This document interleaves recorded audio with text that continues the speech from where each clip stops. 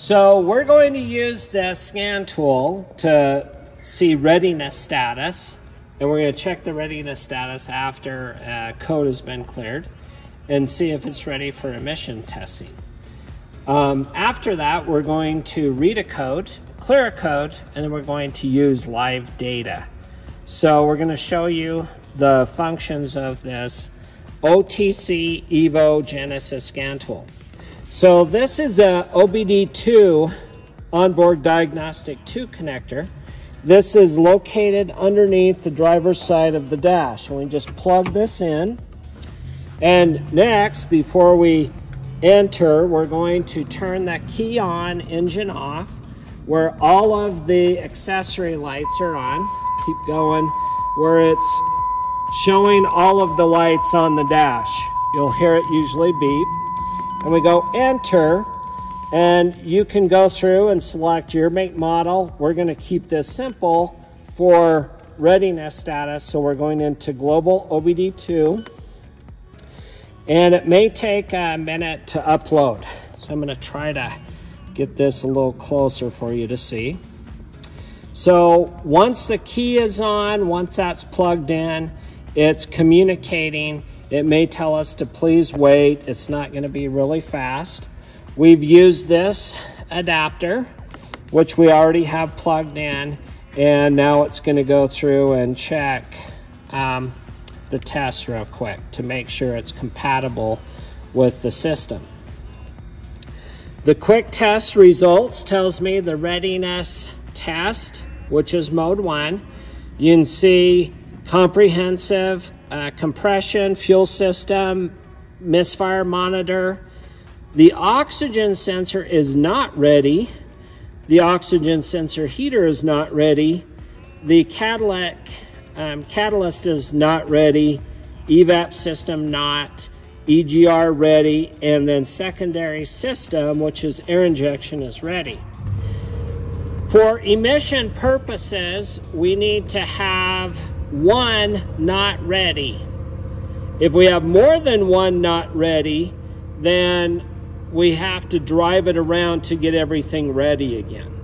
So anytime a car has a check engine light, somebody has cleared it, it's reset these monitors where they're not ready, and then we have to drive it around for 50 to 200 miles, and we have to go through engine cycles on and off to get everything ready. Some emission tests require all of these to be ready before it goes in for emissions. So just to go through how we got there, we're going to push the exit, and we're going to go back here to OBD2, that generic OBD2 menu at the very first, and then right here, and then we just simply let it load and go to the readiness monitors. I want to know what is ready, what is not ready for the purpose of your lab. So now we're going to go into the code reading. So code reading, after we went through this, it will automatically go to our readiness status again. We will back up, and then we'll go into reading codes. So again, there's our readiness monitors. Exit, and you can see diagnostic trouble codes, modes 2, 3, 4, and 7. So we just highlight that, and we go enter, and then we're going to read the code, and we hit enter. And this establishes a connection to see what code is on this car. So exhaust gas recirculation sensor A circuit is low. So this is why it's not passing emissions. After I fix this problem, I simply exit out, and I can clear the code. So if I clear this code, it will go through, and it'll ask me if I want to. You see these little lines here with little arrows. These represent these keys right here. So I just go yes, and it will go through, and it tells me it's cleared and it's okay. Now if I go into reading the code again, okay, it says that everything's passed. But if it failed on my drive cycle, then I would have to go through and troubleshoot it again and fix it. So after I've fixed the car, the check engine light is verified, I can then exit back, and the data stream is just a generic data stream. So this is where I would finish my lab, going into the different sensors and actuators. So we have throttle position. You can see there's no data, but after I give it a second, it changed. There's now a value and a percentage. So I'm going to record all of these sensor datas as I go through this on my worksheet. And I'm going to write as it goes from no data to what it says. And I have to be patient with it with the key on, engine off. Now, when I start the car, these values are going to change. So I'm going to go ahead and start the car, and you will see, we'll go to engine coolant temp. Once I start the car at idle, we'll go ahead and do that because the RPM will change from 0 to idle. Once we wait for it, you can see the RPM went up, and now as the engine warms up, that coolant temperature will go up in value. So as I wait for it to warm up and I run it at idle, these values will balance out according to what it is at idle. Next, I'm going to finish my lab, and I'm going to give it 2,000 RPMs. So when I increase the RPMs to 2,000, my values will change. So let's look at throttle position. It's at 0. But when I give it gas and I push on the gas, you will see that it goes up in a percentage. We'll go ahead and push on the gas.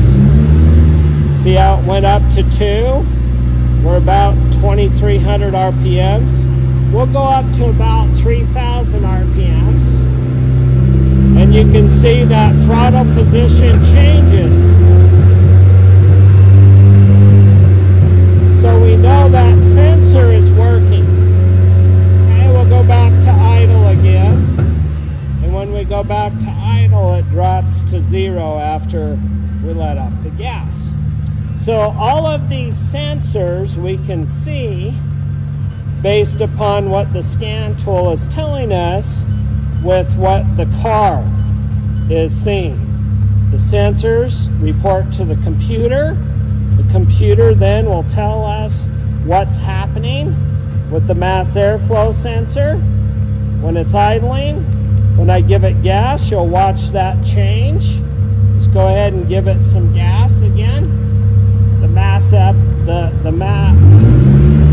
sensor.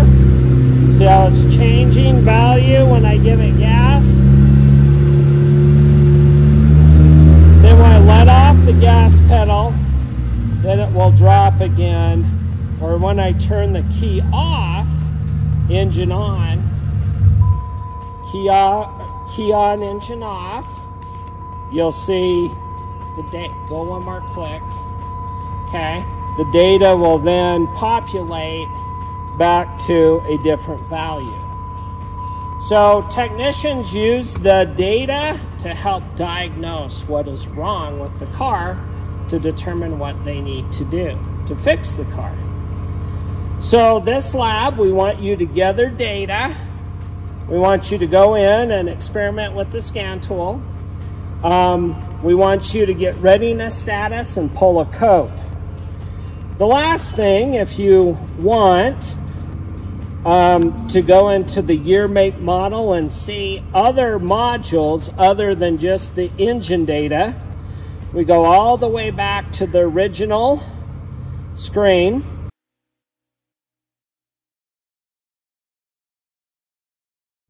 and we're going to go to domestic. So go enter, and then the manufacturer, this is a Saturn. So we're going to select that.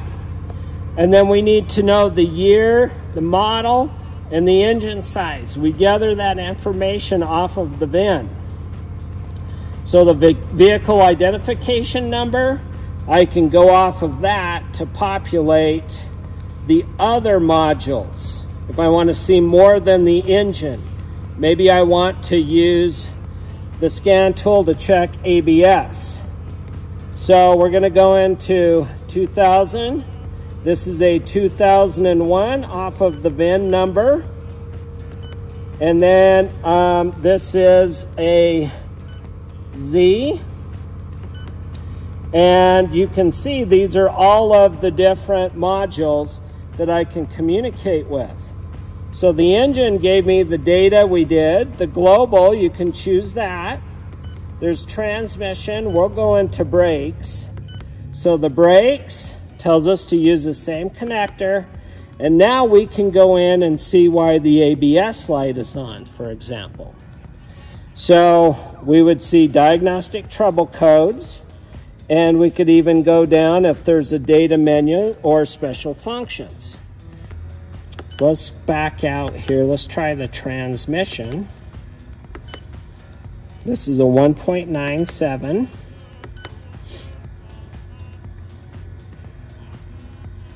Some of the older cars, we may only be able to use OBD2 generic, but we'll go into diagnostic trouble codes, see if there's any current codes, and it will load through and see, and there's actually, it shows our exhaust gas recirculation code in our transmission, which would affect the shifting points too.